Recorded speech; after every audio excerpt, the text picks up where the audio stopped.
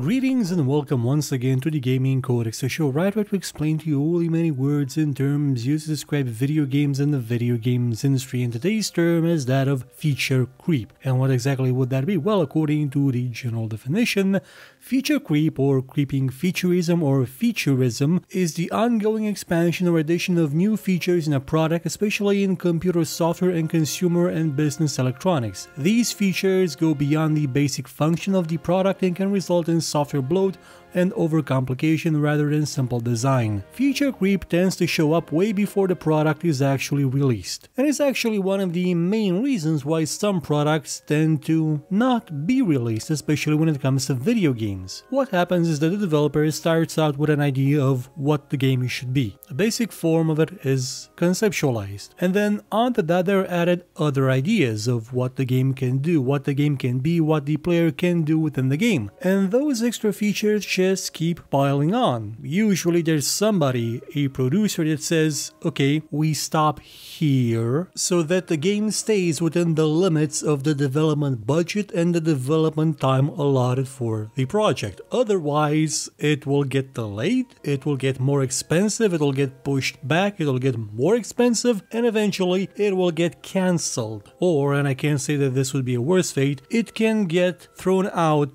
under market before it's actually done, because developing all those extra features sometimes tends to take out of the time needed to develop the basic parts of the game, meaning that those do not actually work as they're supposed to. For example, the technological side may not work the way it's supposed to, so the game doesn't really work all that well. Now, what is the popular definition of feature creep? Well, there are kind of two of them. One would be, what do you mean you won't have competitive battle mobile royale in this city builder? You should add it. And you're adding more content to the game, clearly it's never going to be finished. The gaming community at large and the industry have a troubled relationship with feature creep. On the one hand, people want games to be bigger, broader, more complicated, have more stuff in them. After all, if a game does offer you more stuff to do in more interesting ways, what could be bad about it? And truth be told, if it actually is done correctly, there is nothing bad about it. But there is a limit beyond which adding more features to a game will just make it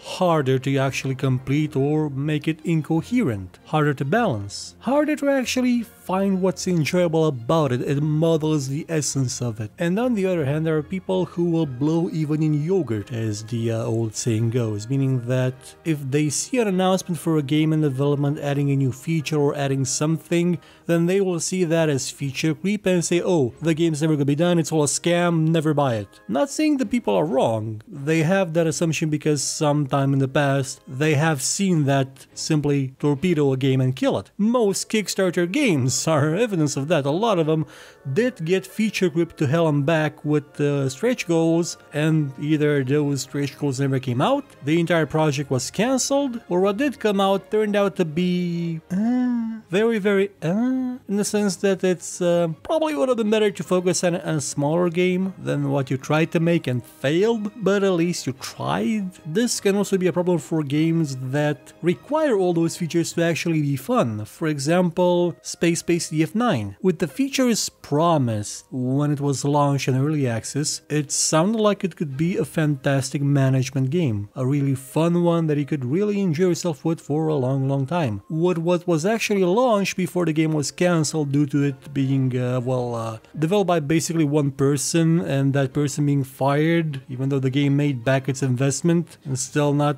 having sold enough units before it was launched. In cases like that, the features, the extra features, would have helped. Not sure how much since it was so mismanaged, but hey, I'm not gonna get into Double Fine's management on this show. So what would be the marketing definition of feature creep? Well, that is, look, it's our E3 trailer that's got actual gameplay in it. Promise. Over-promising is quite common in video games. The industry is basically built on it. Careers have been built upon it. And under-delivering is par for the course. Many games were announced, were sold even with the promise of them containing something, and at one point, yeah, that thing was gonna be in there. It was a feature that may have actually crept up over the base design that eventually sort of needed to get cut for the actual game to be finished, though sometimes that feature was the only good part of the game and was obviously a part of the core idea of it, but it got cut because the game is in the hands of a company that